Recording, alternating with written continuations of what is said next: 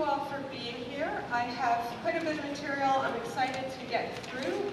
I've asked for a timing notice if I'm running out of time at the end, and we'll talk even more quickly than I otherwise am prone to do. What I want to do is take you on a bit of a journey of research over a 20-year period and how it took me to a somewhat new direction in the last couple of years, focusing on what we call institutional betrayal. The research that I'll be describing is highly collaborative. I'm very pleased that some of my students, who can raise their hand right now, are sitting here, and they have contributed greatly to this research effort. In addition to current students, are numerous former students and other colleagues who have helped me think about these issues and certainly conduct the empirical work that I'll be drawing from today.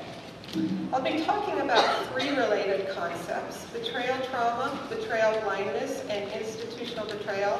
And I'll be drawing from a new book that was mentioned, Blind to Betrayal, that I wrote with my colleague and friend Pamela Burrell. I want to take you back 20 years, actually 22 years, to the case of Freyd Fitzpatrick and Father Porter. This was an article from 1992 in the New York Times, and it was one of the cases that really set me on a journey of trying to understand aspects of responding to interpersonal trauma. Freyd Fitzpatrick began remembering having been sexually molested by a parish priest at age 12. Mr. Fitzpatrick's retrieval of the repressed memories began, he said, when I was feeling a great mental pain. Mr. Fitzpatrick slowly realized that the mental pain was due to a betrayal of some kind and remembered the sound of heavy breathing. Then I realized I'd been sexually abused by someone I loved, said Mr. Fitzpatrick. But it was not until 2 weeks later that he suddenly remembered the priest, the Reverend James R. Porter. This particular case was unusual in a number of ways. One was that Father Porter was actually eventually subjected to a criminal trial and found guilty of sexual abuse. And he confessed to the sexual abuse. Dozens and dozens of victims came forward, most of whom reported that they had never forgotten the abuse that for most of them occurred 30 years prior to this criminal trial. Fitzpatrick did forget, and when he remembered, it produced enough of a crisis that he had to do something about it. He hadn't been living with it consciously, and he was a trained investigator, and he was able to actually get an investigation going that eventually law enforcement picked up on. A question for a psychologist in a situation like that was why and how would individuals remain unaware of or forget traumas or betrayals they had experienced? And in attempting to answer that question, I began to work on what I've come to call betrayal trauma theory. Of course, as you probably know, there was also another question that popped up at the time, which was, were these memories necessarily true or false? I'm not going to talk about that now. If there's time in the question period, we can talk about that. But I'm going to focus on cases like Fitzpatrick's, very well corroborated cases, and say how and why would this occur. And I'm going to focus particularly today on why, and ask you to think about two things about our experience in the world and what it is to be human. One of those things is our sensitivity to betrayal. It's been argued that some ability to evaluate the trustworthiness of others is so important that we've actually evolved specific mechanisms to detect cheating and betrayal. Why might that be? Because we are such a social species and we make so many deals and contracts with one another, whether implicit or explicit, that to not attend to cheating and betrayal would set us up for very bad outcome. In particular, we make repeated arrangements and deals and contracts with the same people, and we better notice if we're being cheated, so we can either require that the situation be remedied, often that's a fight kind of response, or withdraw from this person who is not trustworthy and protect ourselves from further betrayal. And if you think about many situations in life where you've encountered somebody betraying you, whether it's a store giving you a bad product, or a partner who's being unfaithful, or the myriad other ways people can betray you, you might remember taking one of those actions, fighting or fleeing, confronting or withdrawing. You might also remember the strong feelings. These are hot cognitions when we realize we've been cheated or betrayed, and they're good for us in the sense they protect us. All of this is when we are empowered. Hold that in place for a minute and think about something else about us, which is that we often are tremendously dependent on somebody who has more resources or more power than us. This is necessarily true in infancy and childhood, when we are utterly dependent on caregivers. We can't survive for 5 minutes as an infant in the world without being cared for, because we'd be vulnerable to being consumed by a predator or otherwise harmed. This continues to some degree throughout the lifespan, certainly to a great degree in childhood, to greater or lesser degrees throughout the lifespan, depending on our resources and our state of health and so on. But none of us can escape dependency. Dependency in humans is very extreme because we're born essentially physically immature. But we also come well armed with an attachment system. This is definitely an evolved system. We can see it in other animals and other primates. Humans have a very well developed attachment system. The attachment system works in both the infant and dependent person and in the caregiver. So you see this happening right here. We've got a reciprocal relationship in the sense that both the caregiver and the infant are giving each other reinforcement for this relationship. The infant's probably making very adorable little cooing sounds, and the infant has to do that because this is an extremely resource-expensive relationship for the caregiver. The caregiver needs this reinforcement to keep putting all these resources into this relationship. And if you've ever had to witness an infant unable to behave in these reinforcing ways, you will know that infant is really in a dangerous situation in life. The way we experience attachment is very simple. It's the emotion of love.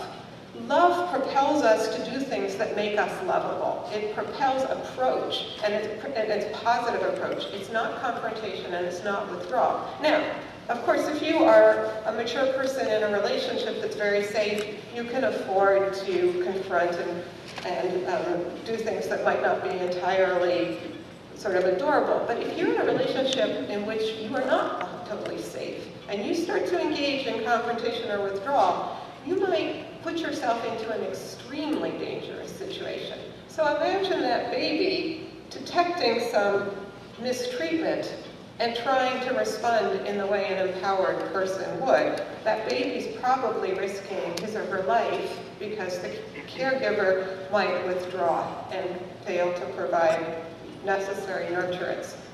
And it is this dilemma that betrayal trauma theory focuses on and proposes is solved by betrayal blindness. How does betrayal blindness work? Betrayal blindness works by disrupting cognitive mechanisms of awareness, whether they be awareness at the time an event is unfolding, later understanding of what happened and therefore some sort of memory inhibition. It's breaking down the awareness so that the dependent person who is being mistreated can continue to engage in this relationship. Another way to see this is that attachment trumps betrayal detection when the survival demands are meet this circumstance. That's the theory, and it really leads to a different way of looking at trauma than was historically the case. In mainstream sort of traumatic stress that evolved primarily through work with combat veterans and accident victims, the emphasis was for a long time on the terrifying, life-threatening elements of traumatic experience that may lead to disruptions of anxiety and arousal through excessive fear. Social betrayal is an independent and orthogonal dimension to life threat that has to do with this betrayal from either the perpetrator of a crime or the response of society in the aftermath of a traumatic event. We certainly saw after Hurricane Katrina, people describing experiences of betrayal and how the society around this natural disaster occurred. The important point from this graph is to understand these dimensions of challenging situations, what we might call traumas, are distinct and can be combined in any number of ways. And for the last 20 years or so, my students and I have been asking the question, if we try to do a dimensional breakdown of trauma, what will we see in terms of people's responses to traumatic experiences? Our very first interest had to do with, surprisingly, memory, because that was what was inspiring this way of thinking.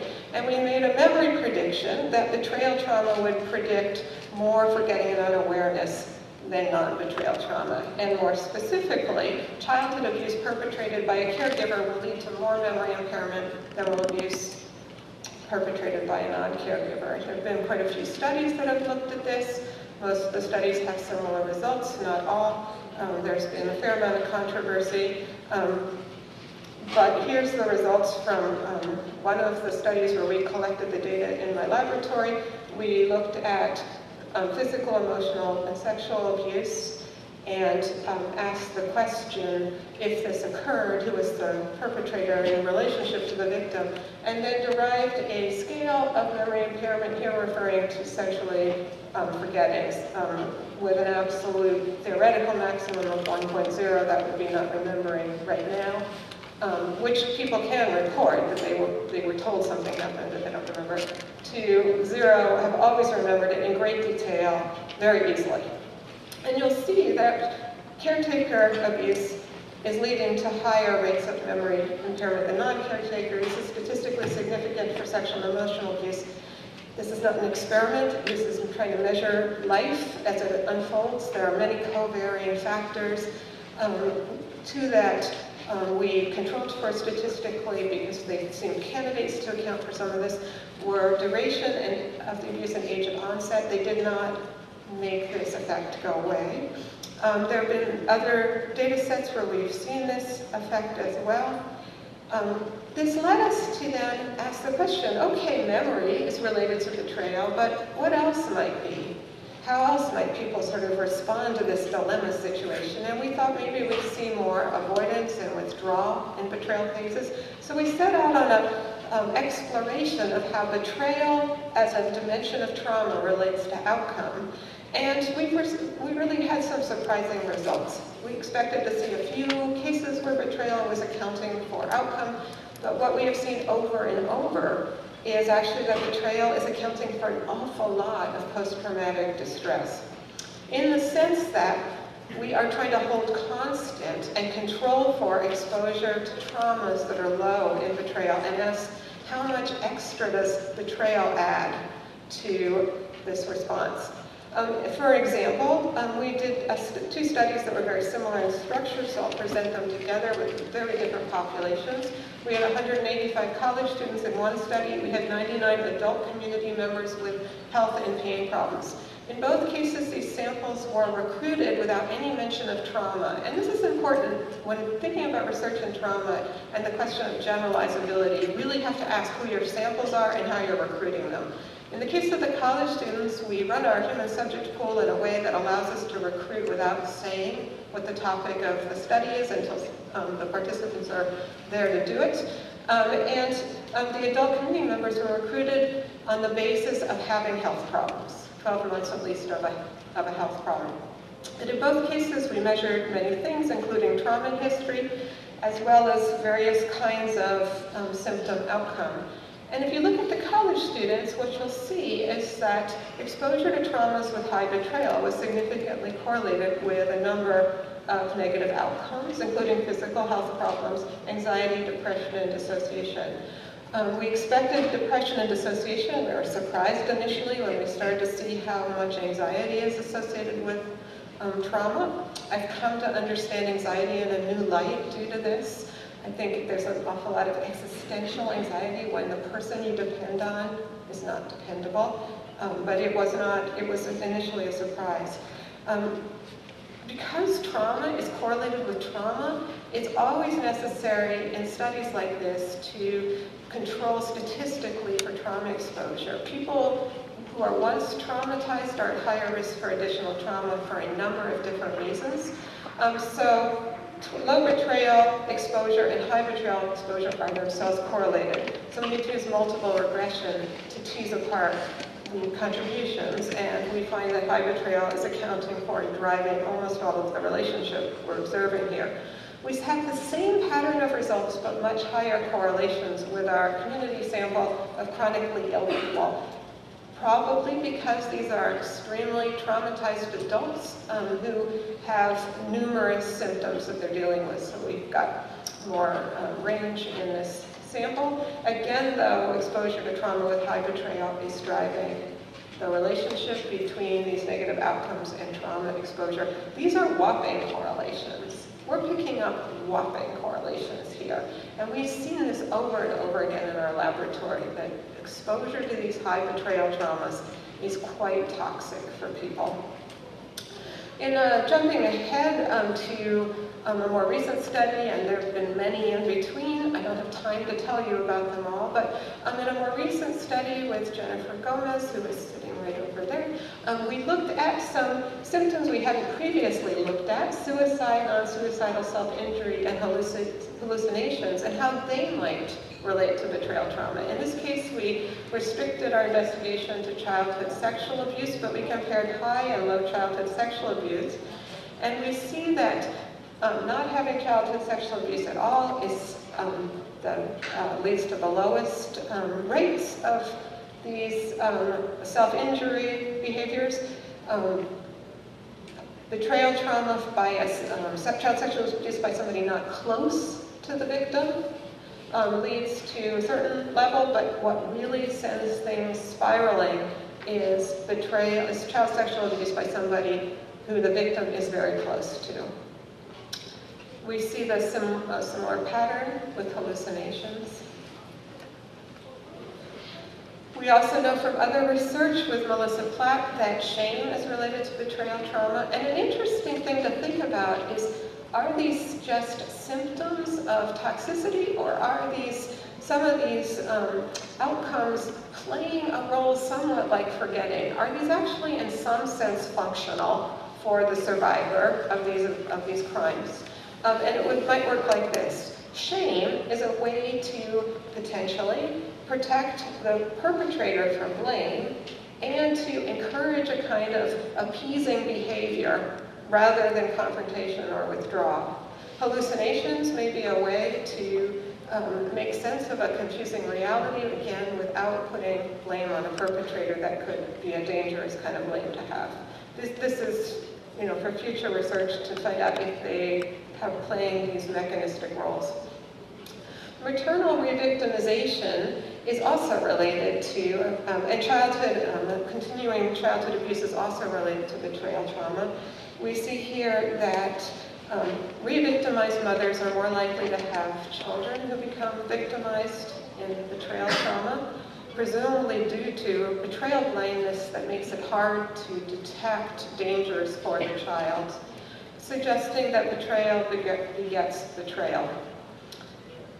We have also discovered that even mundane betrayals and how one responds to them are associated with exposure to childhood betrayal trauma. A study that we completed with undergraduates asking about events that would not be considered traumatic by most diagnostic schemes, but are disturbing betrayals for people, such as infidelity and other sort of dating violations, that these events were more likely to occur to people who had had childhood betrayal trauma, but more important, when they did occur, they were associated with more unawareness at the time and more willingness to stay in the relationship in which this betrayal had occurred. This is what we would expect would be a potential lasting impact of betrayal blindness. The good news is this gives us ideas for intervention, because if we can break down betrayal blindness in a good way, we might help people be more empowered to protect themselves from future betrayal. The summary of our findings over 20 years is over and over that betrayal seems to be toxic to individuals. We have found significant relationships with a host of negative outcomes, including those listed here: depression, anxiety, dissociation, shame, PTSD, physical illness, borderline personality disorder features, hallucination, self-harm, and re-victimization.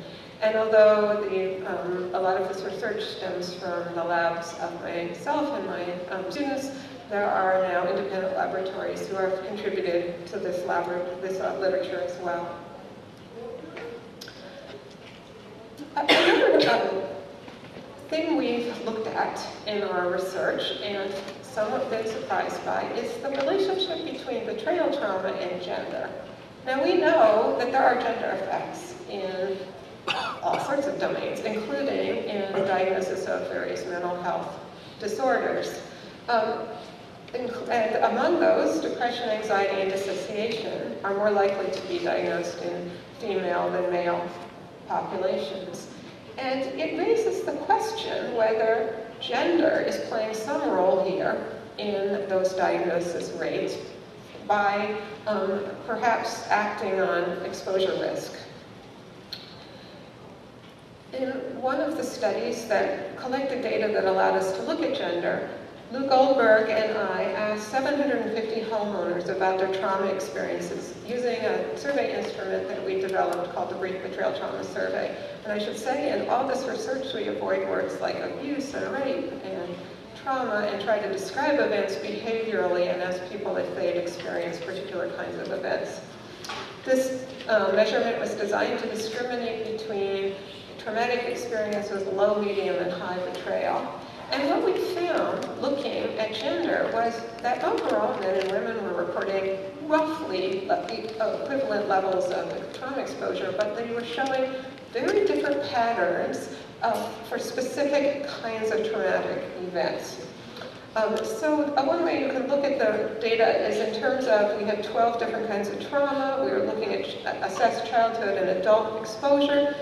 And for each event, we can ask, was there a significant gender difference? Wherever you see a bunch of asterisks and bold, these were highly significant gender differences between male and female reports. But we also are showing in this graph the direction of the gender difference. So the more turquoise color is where we're getting higher rates of male exposure, and the more violet color is where we're getting higher rates of female exposure. Of the 24 possible comparisons, 12 were very, very significant, which surprised us. And how to make sense of this? Well, usually people have traditionally divided into sort of physical abuse and emotional abuse and things like that. If we look at it that way, we found, as other researchers have, that males experience more traumatic accidents. And females are reporting more childhood and adulthood sexual abuse. For physical abuse, it depends on age, where males are reporting more childhood and females are reporting more in adulthood. What to make of that? Let's look at it in terms of betrayal instead. If we look at it in terms of betrayal, a pattern emerges. Here we're looking at high, medium, and low betrayal items categorized by whether we have a significant gender effect. And you'll see that when there's a significant gender effect for high betrayal, it's always in the direction of females reporting more. And when there's a significant effect for low betrayal, it's always in the direction of males reporting more, and some mix for medium. Another way to ask the question is, what's the probability that these community members, who by the age were by the way, were kind of on average middle age, but they range from 20 to 80, but they've had a lot of time to get exposed to trauma. So you can ask, what's the probability they've had at least one high betrayal trauma, at least one medium, or at least one low? And you'll see there that the 52% of our women had at least one high, 29% of the men, but exactly the opposite direction for low betrayal. This is same results shown graphically. There's a very strong effect size. And while we expected some gender difference, we didn't expect the magnitude of this gender difference. We've seen this in study after study. And it's interesting to go back to the physical abuse case, because it seemed like there was some difference between adulthood and childhood, and what's that about? There is some, but what's the same for both adult and childhood physical abuse is we see the same crossover interaction. That is, boys are getting more attacked by someone not close to them, girls more by someone close, and the same thing in adulthood. Is this just North American samples? We can't entirely answer that question as well as would be ideal. We have a sample from Japan, and we have a sample from the island of Kauai, which is ethnically very different than North America. Caucasians are in the minority. The majority population is Japanese American, but there are also Native Hawaiians and a lot of other ethnicities represented. And so we can at least say, what do we see in its really different population? And what we find here are two effects. One, we see the same gender effect over and over in this population, but we also see a whopping social status effect that impacts high and low betrayal trauma in the same way. So basically, lower social status leads to more trauma, and that's not too surprising. But that gender difference is showing up in just the same way. Within that, females get more high betrayal and males get more low betrayal. And in this population, high betrayal, like in our other studies, predicts depression and dissociation. We have begun to explore the question, can this account for some of the difference in diagnosis rates? And we have some indication that it is accounting for at least a piece of that variance. Gender is a very complicated issue, and it's not going to account for all of it, but much more research needs to be done before we can be definitive about that. So a summary of 20 years of research now is in both that there are these toxic effects and there seems to be a pronounced difference in exposure risk for males and females. So I want to switch now to betrayal blindness and bridge to some of the work we're doing now on institutional betrayal. Betrayal blindness is the unawareness, not knowing and forgetting exhibited by people towards betrayal. So it's just a broader concept than forgetting. Betrayal blindness can occur by not perceiving the betrayal right at the moment it's occurring, as well as forgetting something that was perceived at some point. And we believe that victims, perpetrators, and witnesses all may have times when betrayal blindness is useful to them for their own survival and self-protection. The concept of institutional betrayal is extending the idea of one-on-one betrayal to institutional contexts in which you could think of the institution as like sometimes the perpetrator of an interpersonal victimization. Institutions, like other specific people we're dependent on, often play a role in our life in which we are highly dependent on those institutions. And to the extent that we are dependent on an institution, we would expect to see betrayal blindness to the institution if by confronting or withdrawing from that institution, one is putting oneself at significant risk. So, for instance, if you have an employer who is mistreating you and you feel, correctly or incorrectly, but if you perceive the need for a job with that employer as pretty essential to your ability to function, you would have an implicit inherent motivation to not see that mistreatment in order to protect your relationship with that employer. Same thing for the government or the church you're in or the school you're in. If you are in a dependent relationship with your school, which many people are. So we have been very interested in trying to understand whether the betrayal trauma theory operates in some similar ways in this institutional context. We've looked at a number of different kinds of institutional betrayal and considered them. We have a lot of ongoing work right now. This is relatively new work within the last 5 years in my laboratory, but I think it's been teaching us a lot. One of the things that we've been thinking about, in terms of institutional betrayal, is it has underlying dimensions too, because institutions are big, complicated things, and institutions can both have explicit policies and behaviors that are ingrained in the institution that are themselves inherently betrayals of the people within the institution, such as a government that decides to start committing genocide and killing some of its own citizens. Or the institutions can have behaviors that are implicit, but maybe not stated down in policy. They can have behaviors that are acts of commission and acts of omission. And all of these can constitute institutional betrayal. So we've been interested in particular of the behavior of institutions when they fail to take action when there is a wrongdoing in the context of that institution, and how that can be a powerful kind of betrayal for people. And we've really focused specifically on educational institutions, but I want to tell you that to some extent we went this direction because it was a practical direction for us to go.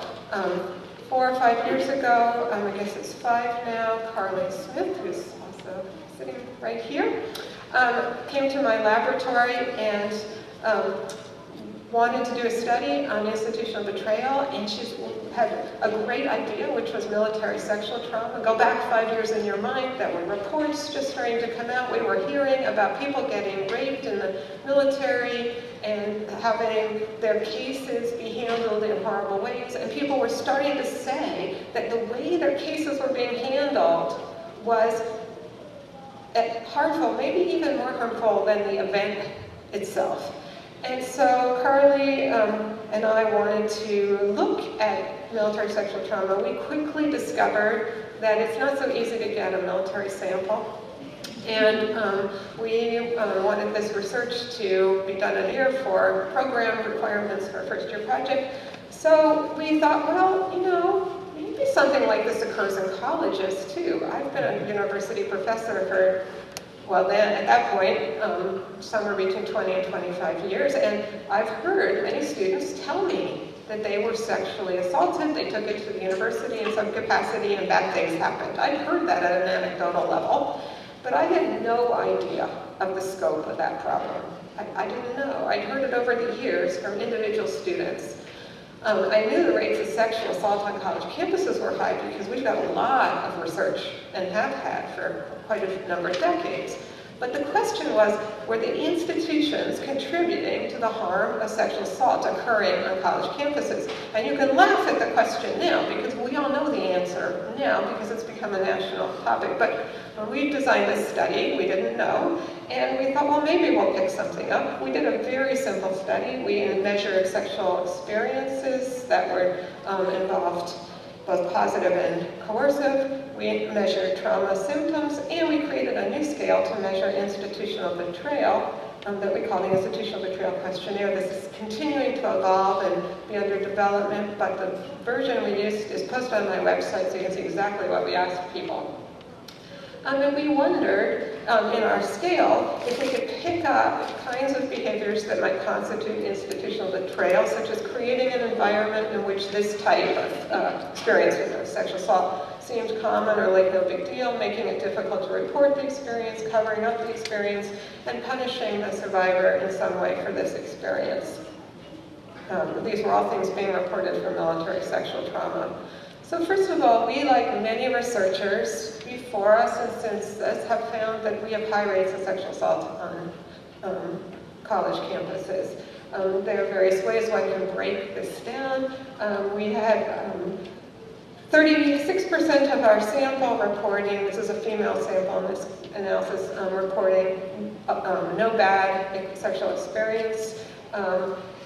We had various degrees of unwanted sexual experience, including high rates of very definitely illegal sorts of behaviors such as, or experiences such as forcible penetrative sexual assault and sexual assault through intoxication on the part of the victim. That wasn't new, just sort of replicating what's been found.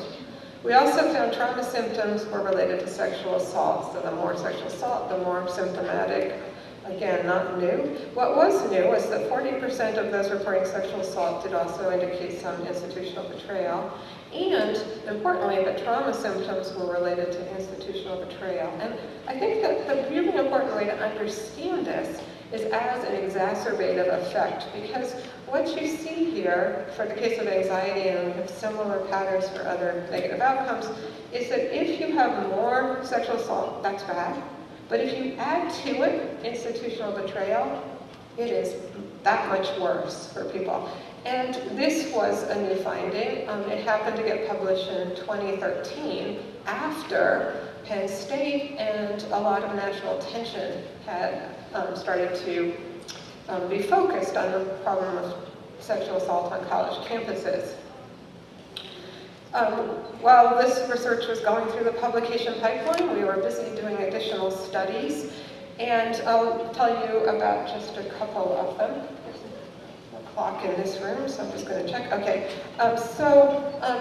one of the studies that we did that's now under review looked at the same sorts of effects, but asking the question, did the students identify as heterosexual or some non-heterosexual category. And we found in this research a similar pattern, but being non-heterosexual was associated with higher rates of both sexual assault experience as well as institutional betrayal. And within that, there were two kinds of institutional betrayal we looked at. One was the institutional betrayal that I described, but we also asked questions specifically about betrayal associated with sexual orientation. We found higher rates for both of these, and higher negative symptoms, not surprisingly. Both this finding and the one I just told you about before, to me, really point to the responsibility of institutions of higher education, and probably this is going to be the case also for K-12, but these institutions, their responsibility not only to prevent sexual assault, but also how they respond, because it is going to potentially directly impact the well-being of the individuals in the institution. Another study that has been recently completed, also with Carly Smith, looked at institutional betrayal and its impact on physical health problems. And again, we see a similar pattern as with mental health problems. And then looked also at the relationship between levels of dissociation and whether individuals are staying in the institutions in which they experience betrayal. And I think this is a particularly important result because this is pointing in the direction of the role of betrayal blindness. What we're seeing is more dissociation for individuals who are staying in their institutions where they encountered institutional betrayal. And we can't at this point say what the causal direction is, but it certainly looks like some sort of betrayal blindness occurring here. We have been recently asked by policymakers and others from this research, and there are other studies I can get to in the question period if you want to know more, but we've been asked, what does this suggest to us for what institutions can do? And one of the things that we have recommended is that institutions educate themselves and the people with power in the institutions about the potential to cause serious harm through institutional betrayal. That this is a direct, potentially harmful thing. It's a behavior people need to be accountable for. And also, to help, it turns out there are lots of laws that are relevant to protecting students in higher education, for instance, often laws that are not being complied with, although recently this has become a very, very sort of high visibility issue, but it's still the case that even the laws that are there, which themselves are not sufficient, but still are a step in the right direction, they're not being complied with. So help educating institutions is very important. If you are situated yourself in an institution of higher education, you may well have been recently exposed to some sort of mandatory training on these very issues. This is happening all over the country. One of the alarming things we have found in a study I haven't presented here is that that mandatory training that's largely occurring is not doing any good. And that's because it's been farmed out to insurance companies. It's risk management, it's not education. At least that's why I think it's not doing any good. Institutions need to be grappling with this issue as using the power of education, getting people to engage with the topic and own it and think about it. Another line of research that we've been looking at is the role of institutional emails that get sent out to students. There are these things called crime alerts. We found out that many of them are deeply problematic and probably actually increasing people's misunderstanding of sexual assault, feeding into rapeness, and also leading to kind of institutional betrayal. And there's a need for a huge amount more research and funding for that research. Institutions also need to be conducting self-study, and one of the nice things about our institutional betrayal questionnaire is it can be easily rephrased to a self-study question from the standpoint of institutions.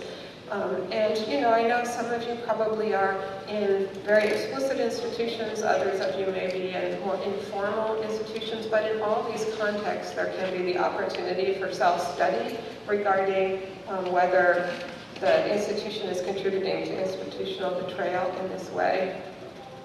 Finally, the last point I want to make is that we can do a much better job of appreciating and cherishing the whistleblower. One of the things that's been very clear in watching what's happened in cases like Penn State and the military and college campuses across this country is that those who dare to question the power structure are often really punished for doing so.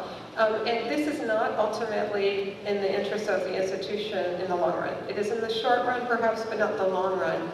So cherishing the whistleblower as helping the institution, much as a software company does when they hire somebody to find bugs in software, will probably go a long way towards institutions correcting this problematic direction they've been on. And I'll stop there. Thank you very much. And I would love your questions.